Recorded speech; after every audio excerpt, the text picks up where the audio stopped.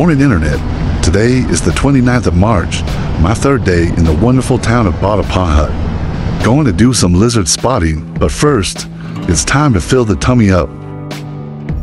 Simple traditional breakfast of bihun sodal and soft-boiled eggs.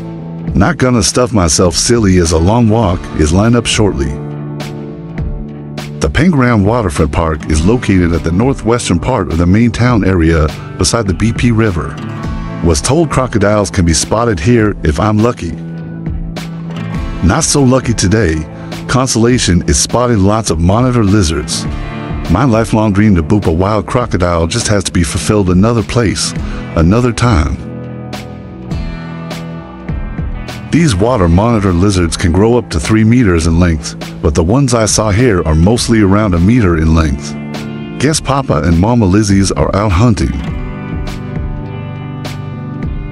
Time to leave the lizards alone and carry on my morning walk. Lots of beautiful and huge wall murals here. Photo taking time. A pelican, monkey, monitor Lizzie, and a tiger are painted on the back of this building. Beautiful. I'd have seen the first 3. Are there tigers around Batu Pahat? Almost lunchtime. My smart move of eating a light breakfast has resulted in near starvation and a collapse of blood sugar. Time to rectify the crisis on hand. This decades-old shop is famous for its classic tasty Wanton meat. For me, I'm starving now and anything tastes good when you are hungry. After a short rest at the hotel, it is time to ride the vstrom out. Going to a Taoist temple outside town area, and it is just a hot a day to walk there. As in almost all my trips, Google Map will lead me to a cemetery, this time a huge one, helping me choose a prime piece of real estate for the future perhaps.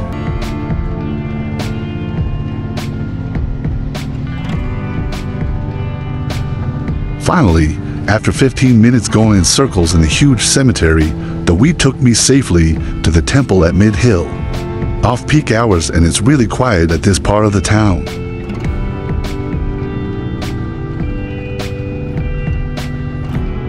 Thunderstorms with very strong winds has been forecasted in the afternoon. Let me pray hard that I reach back to the main town area before the rain gods start work. Can literally smell the huge storm coming our way in the air. Let's take a quick walk around the temple and make a swift descent back to town area 10 kilometers away.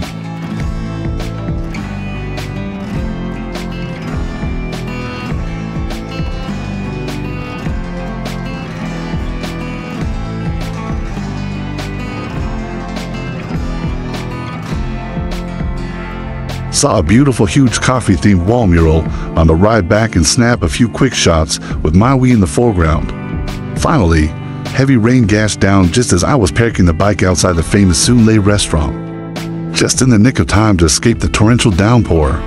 Amidst fallen chairs and plants dragged off by the typhoon-level wind, I was enjoying the delicious lunch of Kway Chap. This dish is centered around offals. I am not a lover, but it was still delicious without. Retreated back to the hotel for an early last night in the town of BP.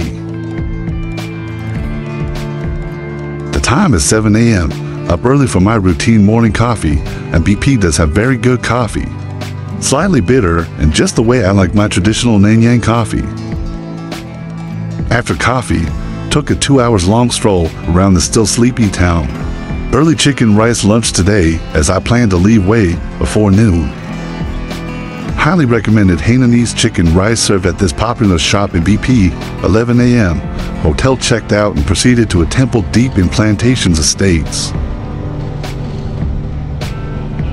What was interesting about this secluded temple was the location, which was the intersection point of 3 rivers to the north of BP town. Quite a serene and beautiful place really.